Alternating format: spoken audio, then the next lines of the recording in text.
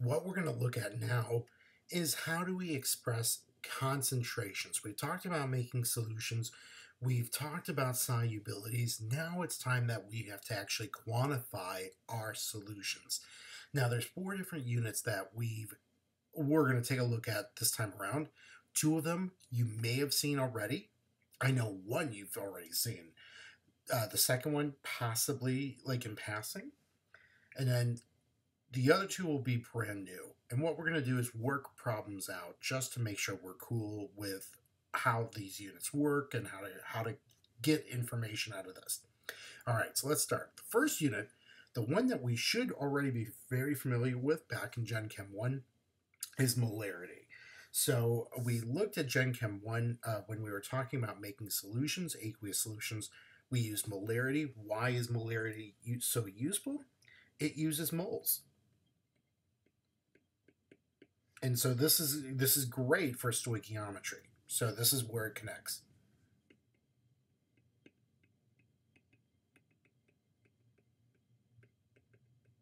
Okay. And it also uses volume. And we measure volume in terms of liter. This is really easy for us to measure.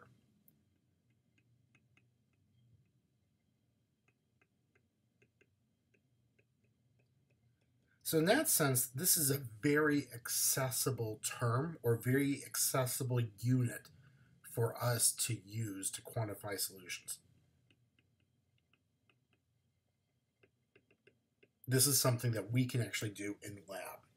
Now, what are the limitations to using molarity? Okay, so there's two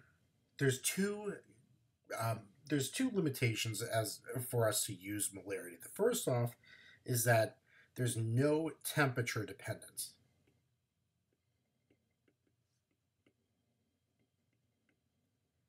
So in that sense, we don't know, the temperature doesn't matter to us, which as we talked about earlier, the temperature does have a dependence on concentration, on the solubility. So here, temperature has no bearing on the solvent, which could be a problem. You know, if we want to get a realistic concentration, that could potentially be a problem for us. If we don't care about the temperature, then, you know, molarity is fine. Okay, so the first problem, molarity does not have a temperature dependence, which could be a problem if, you know, we want to be more accurate. Now, the other problem that molarity has is that we don't exactly know how much solvent is used.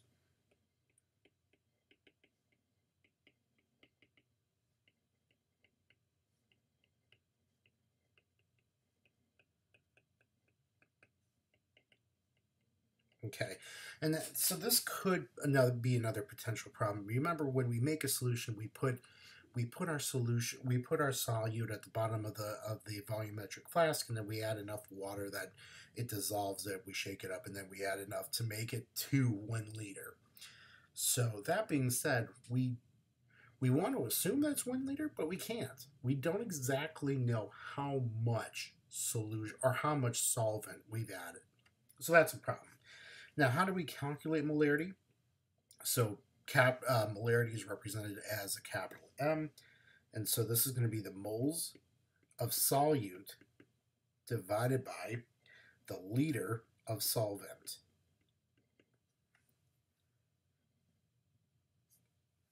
Okay, so we don't exactly, but again, this solvent, I'm going to, even though I just said up above, we don't exactly know how much solvent we used. I'm going to write it as liter solvent, so that way we're going to be in line with the other equations and the other units that we're going to be talking about in a little bit.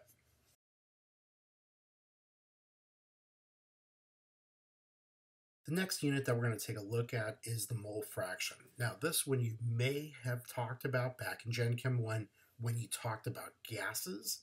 Some instructors may bypass mole fraction completely. So this could be potentially new. If you had me for Gen Chem 1, this is something that we definitely talked about. Okay, so how do we calculate the mole fraction? So the mole fraction is represented with the Greek symbol chi, which is a really fancy X.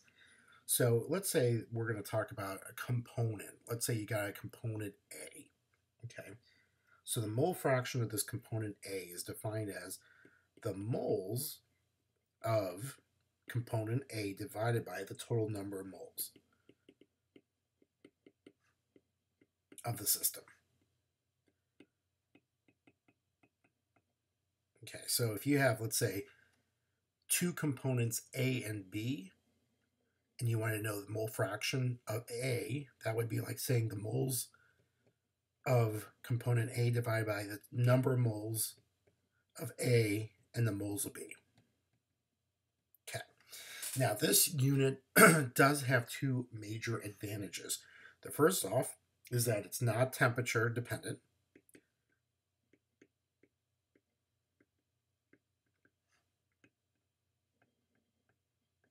Which, again, this could be an advantage, just like we talked about with molarity, or it could be a disadvantage, depending on how you want to look at it. Now, the other major advantage is that it uses moles, which is a unit that we're definitely familiar with. Now, it does have some limitations, just like molarity. One limitation is that we need a balance to get to the number of moles.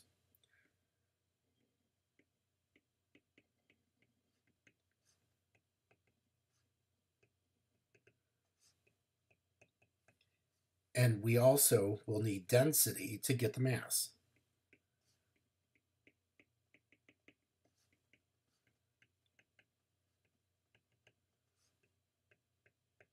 Okay.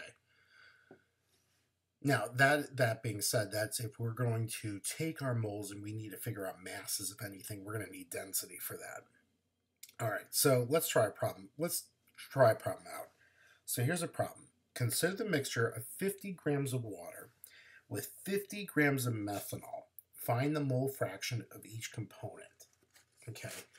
Now, it would make total sense if we were looking at this from point of view of masses. You got 50 grams of water, 50 grams of methanol. You add them together, that's 100 grams. 50 divided by 100 is 0.5. Okay, so the easy solution would be to say that each one is going to be 50%, or the mole fraction should be 0.5. That's not entirely correct. So, because keep in mind, we're talking about moles, and so that's going to throw our masses off. So, what we're going to need to do is convert the grams of water to moles of water, the grams of methanol to moles of methanol, add them up so that way we get the total, and then we're going to divide each of those moles by that total number of moles. There's our mole fraction. So let's do that. So first up, let's convert each of these from grams to moles. Okay, so let's work with the water first. So we have 50 grams, 50.0 grams of water, and we're gonna convert this to moles of water. The molar mass is going to be 18.04 grams of water for every 1 mole. Okay, so 50 divided by 18.04, that should give us a number of 2.78 moles of water. Okay. Now, if I do the same, I'm going to do the same thing this time, but I'm going to use 50 grams of methanol. The only difference is, same setup, the only difference is different molecular weight. So we have 50.0 grams of methanol, CH3OH. And that molar mass is going to be 32.01 grams of methanol for every 1 mole. Okay. So 50 divided by 32.01, you should get a number that's going to be close to 1.56 moles of methanol. And if you add up the total number of moles, 2.78 plus 1.56, this should give you 4.34 moles total. All right, so if I want to know the mole fractions of each of these, if I want to know the mole fraction of water, I'm going to take the moles of water, 2.78 moles, divided by the total number of moles, 4.34 moles. And if I take those two, divide those two out, I should get 0.64. Now, there's no units for the mole fraction, so it's unitless. And this number's got to be below 1. Okay, so if we were going to talk about this in terms of a percent, 64% of our mixture is going to be water. Now, if we do the same thing for methanol, okay, so the mole fraction of methanol, we're going to take the moles of methanol, 1.56, divided by 4.34, and so that should be 0.36. Now, couldn't I have done this? Couldn't I have just said, since I know that we have two components, and I know this has to be, we add these two together, it's got to be out of 1. Couldn't I have taken 1 minus the mole fraction of water and gotten at the same answer, the mole fraction of methanol? Absolutely. Could have done it that way. I just wanted to work it out the long way, only because I wanted to show you guys how to do these calculations. So there you go. So that's how the mole fraction works. Now, once we get on to our next topic, which is called colligative properties, we're actually going to come back to mole fraction because we actually use this in terms of pressures, gas pressures. So we're going to talk mole fraction a little bit more. Now, how would you explain, before we move on to the next unit, how would you explain this to a non-sciencey person, why the mole fractions are not 0.5? So going back to what I said earlier, we expected the mole fractions to be around 0.5. Why aren't they? And so here's the answer that we would say. Solutions are by mass, but the molecules do not weigh the same.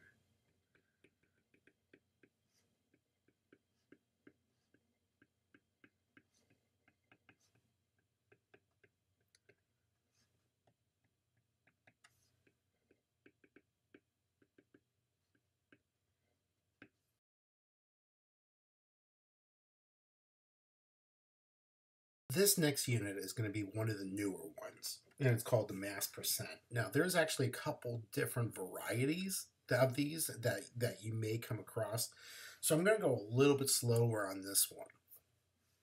Okay, so the way that we calculate mass percent is that we take the mass of the solute and we take the mass of the total, the solute plus the solvent. So I'm going to take the mass of the total, and remember that's going to be solute plus solvent. Okay, and so that's how we're getting the total, and we're going to multiply this number by 100%.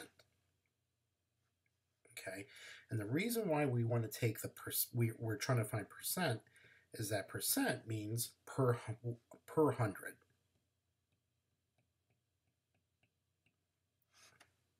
Okay, now in the example above, so going back to the problem that we just solved in the last portion, what is the mass percent of the water in the methanol water mixture?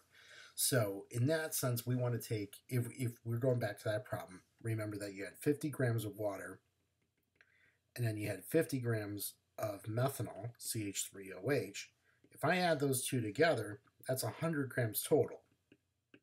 Okay, so if I want to find out the mass percent of water, we know it's 50 grams of water divided by 100 grams total times 100%. That will give us 50%. Okay. Now, so that's one way of measuring mass percent.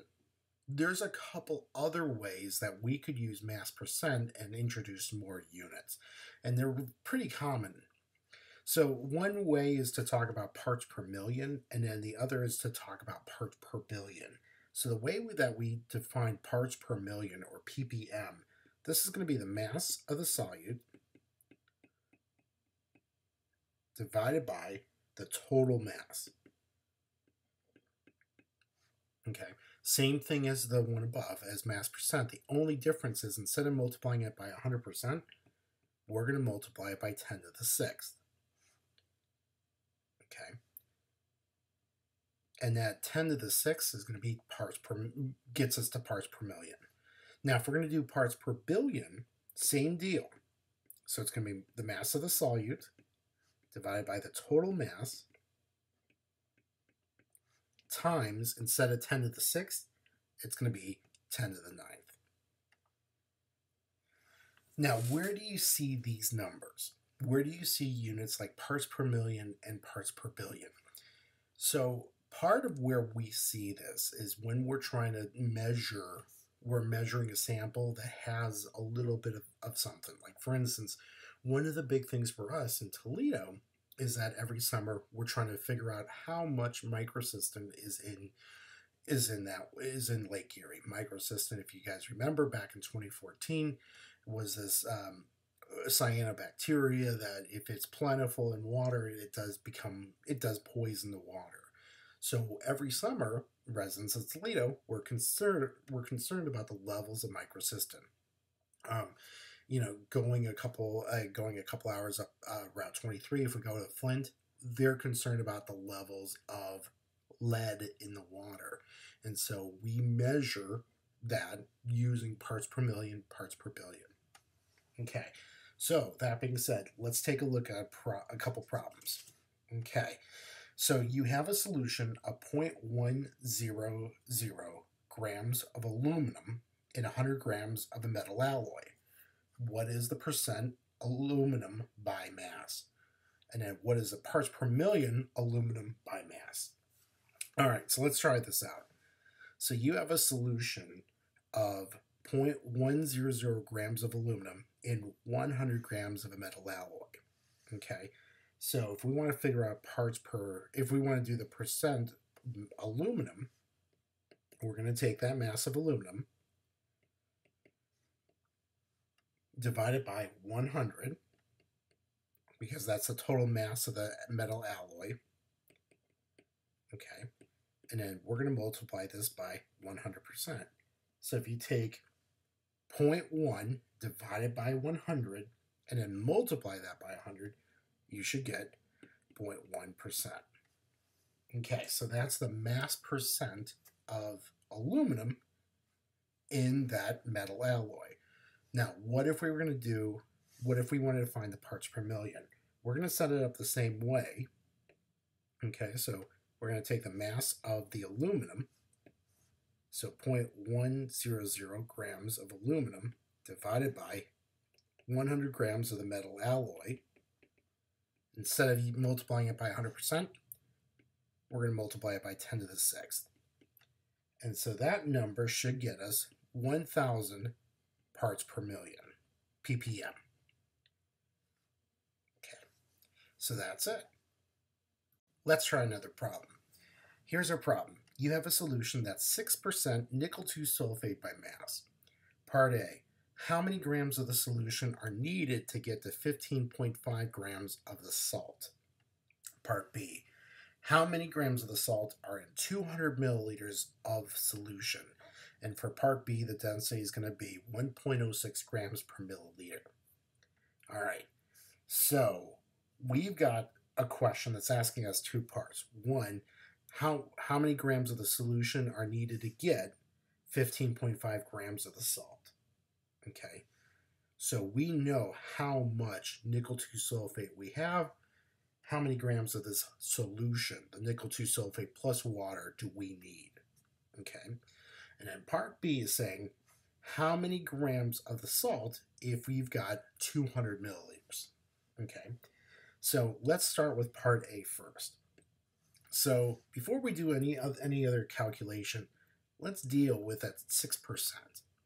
Okay, so if we interpret that 6%, the 6.00%, that's like saying that you have 6 grams of nickel 2 sulfate, okay, divided by 100 grams of solution.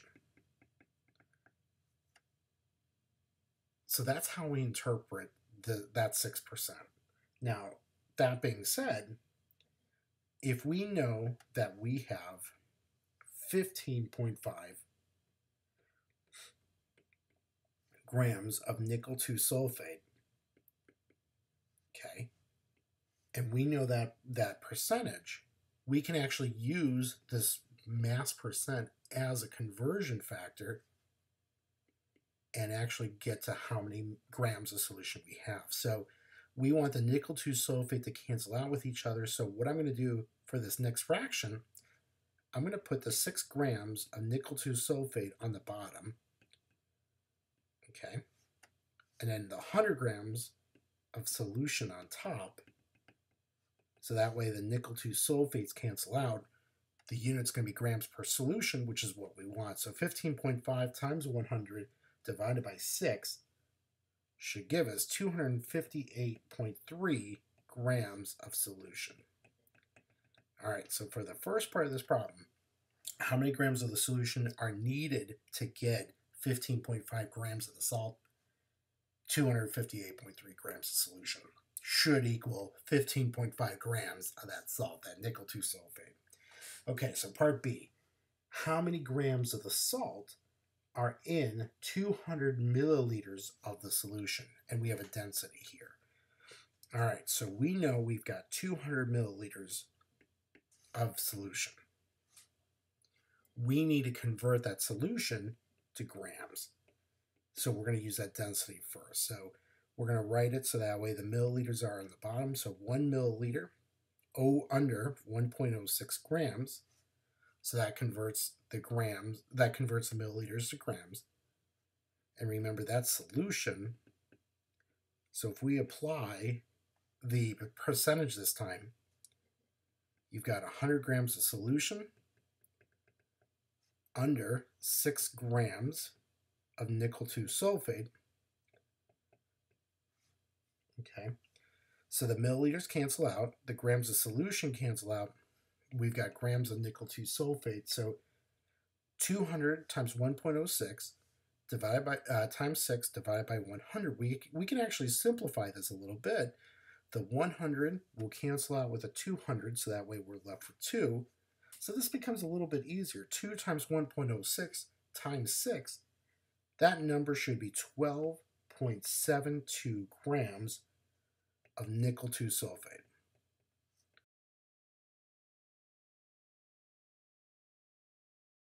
The next unit that we want to take a look at is called molality. Now this unit is actually confused with molarity a lot, because remember that molarity, we use a capital M to represent that.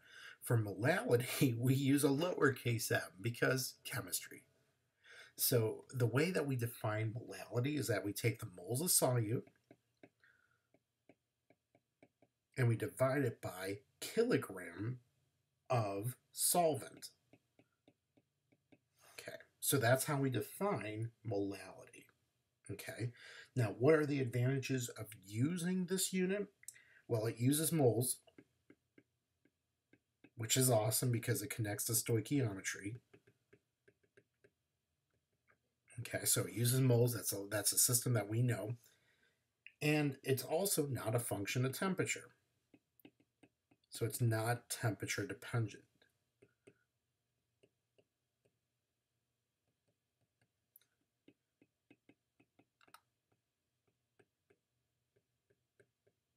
Okay, now what are some disadvantages of using molality?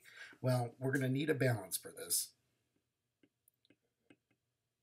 And the reason why we're going to need a balance is that we got to measure kilogram of solvent, which can be tricky, especially if we're using a liquid solvent or a gas solvent.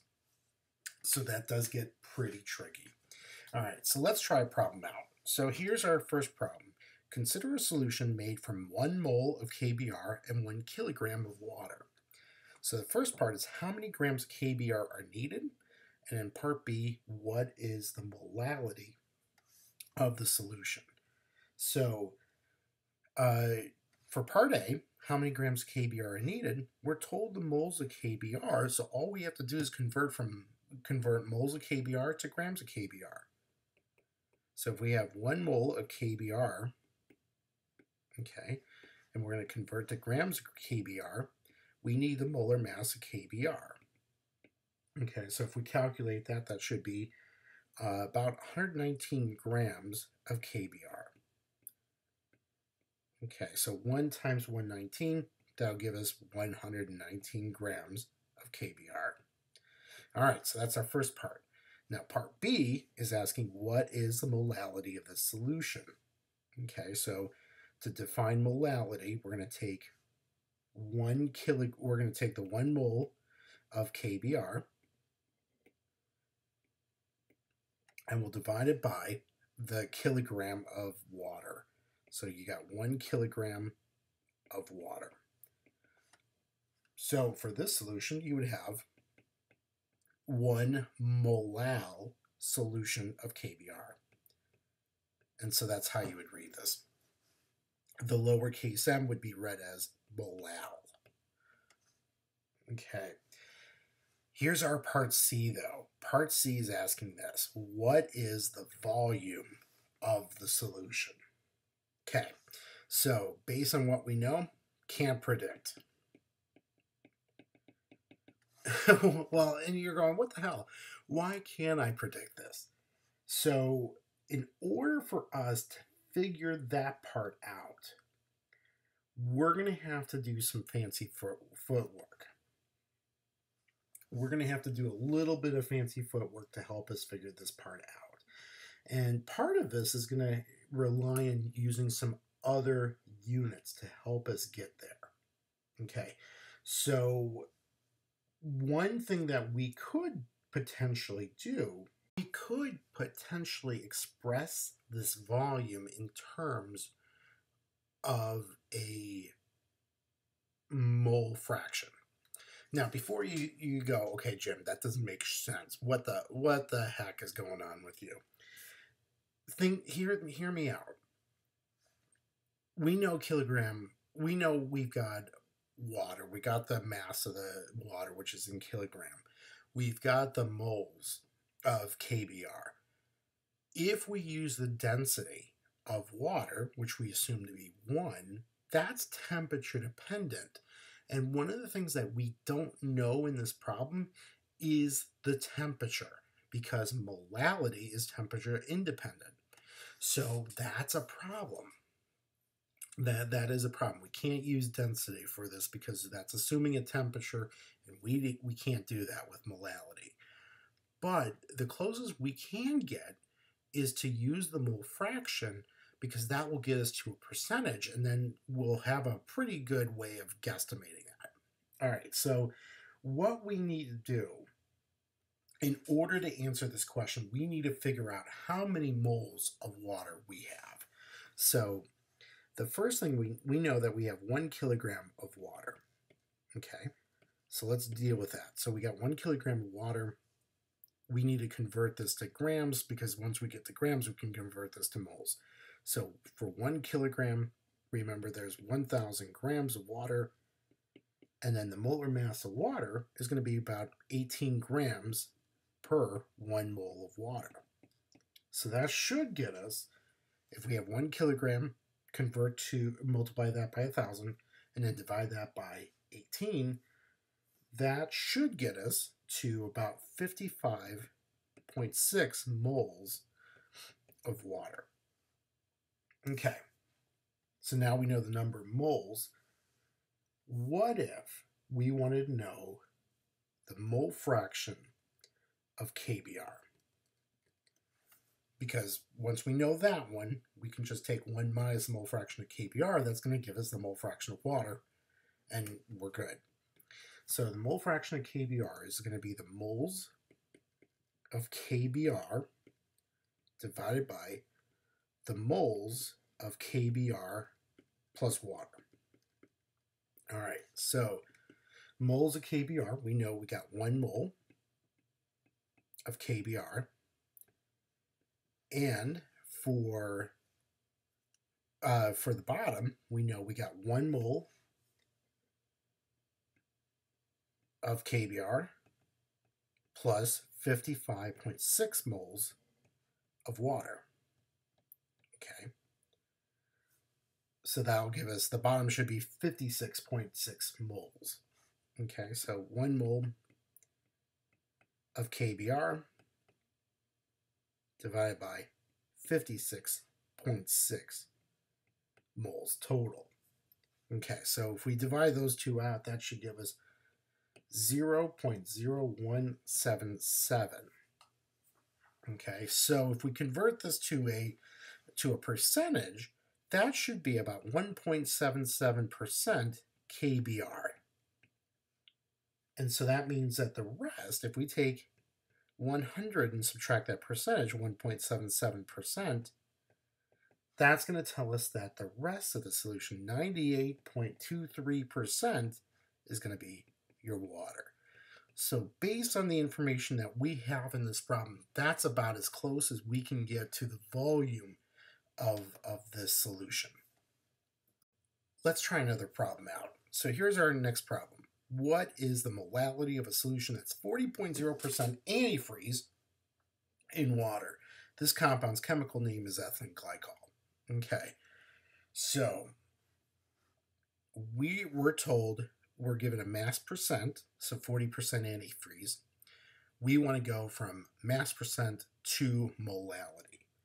So in order to get to molality, we need to know moles of solute, and we need to know the mass of solvent. Okay, so we don't have that information directly, we're just given a percentage. So let's do some thinking about this.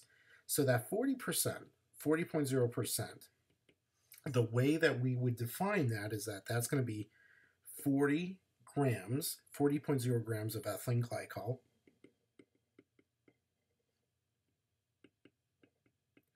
over 100 grams of solution. Okay. All right, so that's how we interpret that percent. Now, if we think about that grams of solution, that 100 grams of solution, okay, if you know that 40 grams is going to be your solute, if we take that 40 and subtract it from the 100, okay, that's going to give us 60 grams of water. And so now we know what the mass of the solvent is. Okay, so we need to convert that 60 grams, and I just dropped I need to keep my decimal points the same. So we need to convert that grams of water to kilograms. So there's 1,000 grams in 1 kilogram. So that should give us 0.06 kilogram of water. So yay, we know our first number. Now the second thing that we need to know is the moles of ethylene glycol. So if we're told that we have 40 grams of ethylene glycol, C2H6O2, we need to convert this to moles. And so that molar mass, H6O2, that molar mass, if we calculate it, that molar mass should be 62.1 grams. Okay, so that way the grams of ethylene glycol cancel out. We got moles. So 40 times 1 divided by 62.1, that should give us 0.6446 moles of ethylene. Okay, ethylene glycol. So what we want to do, now that we know the moles, we got the kilogram of solvent. So if we want to calculate molality, we're going to take the moles of our solute, so the 0.6446 moles of ethylene glycol divided by 0.06 kilogram of water, and that should give us a molality of 10.74 molal. And so there it is. So that's how you're able to convert from a mass percent to molality. And so this is part of what we're going to be looking at. This is part of what we're working on in this part of the chapter, how to convert from one calculation, one concentration to another unit. Let's try one more problem. And if you notice, as we're going through these problems, they're tending to get a little bit more difficult. So this one is going to be probably one of the more difficult ones that you're going to come across. So let's try this out. what is the mole fraction of an aqueous 0.335 molar solution of lactose, C12H22O11? The density of this solution is 1.0432 grams per milliliter. All right, so if we want to know mole fraction, okay, mole fraction of lactose, we need to know the number of moles of lactose. We got to know the number of moles of water that's in the solution. All right, so using our, let's get that information down. So if we want to know the mole fraction of lactose, which I'm going to represent with an L, we need to know the moles of lactose divided by the moles of lactose plus the moles of water, because water is your solvent. Okay, so that's what we're looking for. Now, we do know the molality, we do know the molarity, sorry, not molality, molarity. So if we take a look at that molarity, 0.335 moles of that molality, that molarity is really that 0.335 is actually moles of lactose over liter of solution. Okay, so we just got to figure out how to deal with that figure out the liter solution. All right, so that being said, let's try that part out. Assuming that you've got 1 liter of solution. Okay. Let's see if we can convert that to grams using the density that we're given. So if we got 1 liter of solution, okay, we need to convert that to milliliters. So for every 1 liter, there's going to be 1,000 milliliters. Okay, and then we're going to multiply that by the density, so 1 milliliter under 1.0432 grams. Okay, so if we take 1 times 1,000 times 1.0432, that should give us 1,043.2 grams of solution. All right, so we're getting closer. We're actually getting closer to knowing the moles of water. Now, the only problem here is that this is grams of solution. So this is the water plus the lactose. So we got to figure out how do we get the mass of the lactose out. So let's deal with that next. So going back to the molarity, this is how many moles, 0.335 moles of lactose you actually have. So if we take that number, 0.335 moles of lactose, if we convert this to grams, you're given the molecular formula. So if we find the molecular weight of this compound, C12H22O11, that should be 342.01 grams of lactose over 1 mole. Okay, so that way moles of lactose cancel out. This is going to be 0.335 times 342.01. So that should be a mass of 114.6 grams of lactose. So here's where it gets cool. If we take the 1043.2 grams of solution and subtract out the 114.6 grams of lactose, the total mass that we have left is 928.6 grams, and that's how much water we've got. All right, so we're now cooking with gas. All right, so we've got the mass of the water. We need to figure out how many moles of water we've got. All right, so we need to convert this 928.6 grams of water. We need to convert this from grams to moles, and that mass is going to be 18. So 18 grams of water for every 1 mole of water. So the grams cancel out.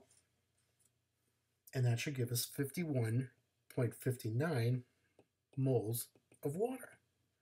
Ooh, I hit the wrong button. I'm close to the end of the page. There you go. All right, so now, in order to figure out the mole fraction of lactose, okay, we're taking the moles of lactose, which is 0.335 moles of lactose, divided by the moles of lactose, 0.335 moles of lactose, plus the 51.59 moles of water. Okay. So right off the bat, looking at these two numbers, it's going to be clear that you're going to have a really small number for the mole fraction for lactose, but a really high number for water, because this is going to be mostly water. Okay.